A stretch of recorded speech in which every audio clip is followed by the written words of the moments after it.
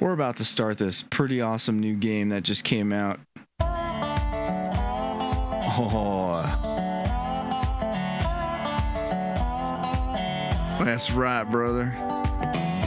It's time to hit the road. Looks like you're leaking a whole lot of lung juice there, buddy. Might want to take a walk and patch those holes. Pop outside to make some repairs.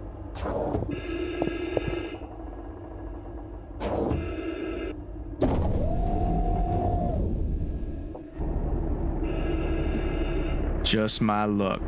Breaking down right over here on the 40. Oh God. Why? I didn't even do anything. Oh no. This is just like my real driving experience. I didn't do any of that. I just exited my ship.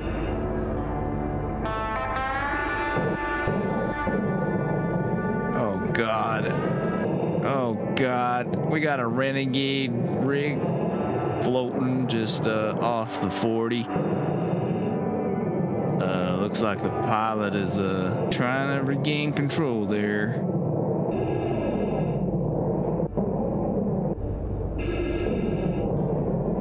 So I don't get it. Like, why did it go off and float on its own? Oh my God, dude. I'm just gonna hit something else. This is not good. What a great start, folks. Oh God, this is gonna hurt. Oh, that's some Sandra Bullock shit right there. The tutorial didn't tell me anything about a parking brake. How do I grab on? I guess let's try to make these repairs too while I'm here. Oh. Nope. I need like magnet boots or something.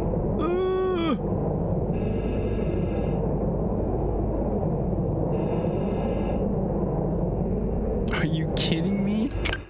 All right, this is frustrating.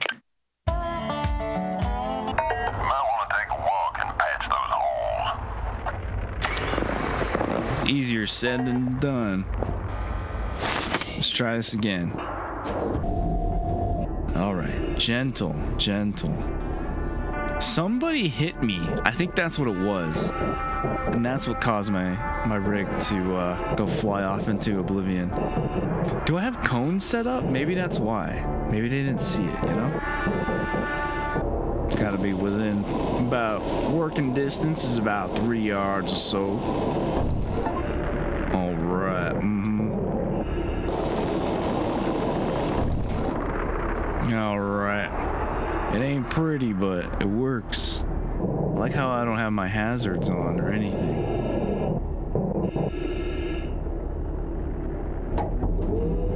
All right. Woo.